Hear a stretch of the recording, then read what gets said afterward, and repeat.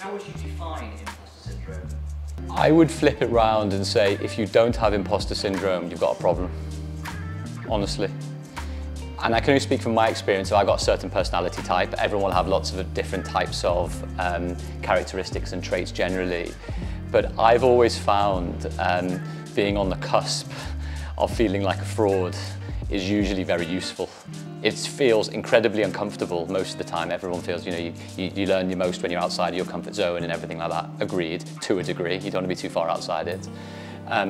But for me, it's been a very useful, I guess, fuel to a degree. And the fuel has been, I feel a little bit out of my depth and I need to know more. So how do I know more? I either have a fixed mindset and go, I'm never going to know more about this, so I'm going to constantly be feeling out of my depth. Or I'm going to turn to the people that know more about it than me, or consume more content from people that will know more about me, know more about it than me, so I can become and feel more comfortable about being less of an imposter and feel more comfortable about the insecurity that you'll constantly feel. The actual irony about it is that when you then do the next thing, and then you go up the level or the layer or whatever, it just hits you again in truth. But that is the sign of empathy. That's the sign that you've had enough self-reflection to be like, that's okay, but that's the fuel again in order to drive you to do the next thing, to feel more empowered, to gain more knowledge, to connect more dots. And the truth is that on the cusp of imposter syndrome, I actually think comes creativity. If you don't mind me saying, I've seen you 3 times kind of have that feeling. One was you moved from previous firm to this firm where you felt you were out of your depth. Second was when you started getting on Sky Sports a lot and you were really kind of like, don't know about this. And then when you started thinking about writing a book, it was probably not that you had a wobble, but you were like, who's really going to want to read my stuff? And the answer was quite a lot of people, right? Well, no, quite a lot of people did. Well, it was that, I told you about it, it was, I was about to go on BBC on 6 o'clock news, whenever it was, quite a while back before COVID now.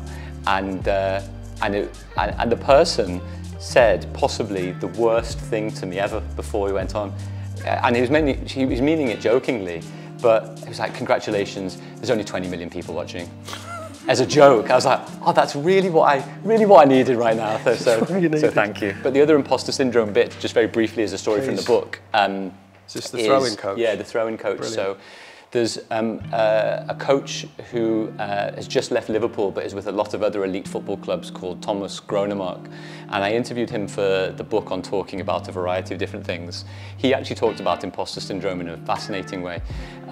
He was a teacher, was a bobsleigh, in the Danish bobsleigh team, did loads of different things, saw a gap in the market for teams who weren't very good at keeping the ball from throw-ins in football matches, and then not exploiting particular positions to the team's advantage. Couldn't get a job explaining why throw-ins were very important. Managed to convince a club in Denmark to do it for free for a while. It then turns out he worked with another team.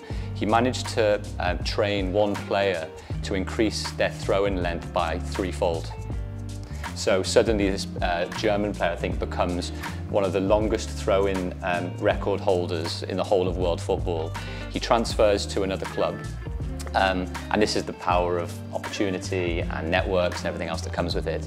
He tweets the guy saying, congratulations on your move, multi-million-pound move to another club. It then gets picked up by a local German newspaper, and then the national German newspaper pick it up, 10 million, 50 million circulation every day. Guess who reads it on the beach when he's in Tenerife? Jurgen Klopp. And so this is when the story, it hasn't been very exciting so far, it gets a little bit more exciting. So Thomas is driving for his summer holiday somewhere in France, and he's with his family. He's had a really busy season, his phone hasn't stopped, all he wants to do is have a little bit of a break for a few weeks. And his phone rings, and his wife's about to pick it up, and it's some random English number. He's like, we're not picking it up, I need a break for a few days, all the rest of it. Doesn't pick up, goes to voicemail. They don't think anything of it. And then about 3 hours later, his wife says, well, do you not want to know what it was? And he's like, no, it's okay. And he goes, well, you know what, we'll just listen to it. He thought one of his friends was pulling a prank, because it was like, hi, this is Jurgen from Liverpool, can you give me a ring? So he rings back, no one answers, so he's thinking, I've lost the opportunity of a lifetime to speak to Jurgen Klopp, if it's Jurgen Klopp.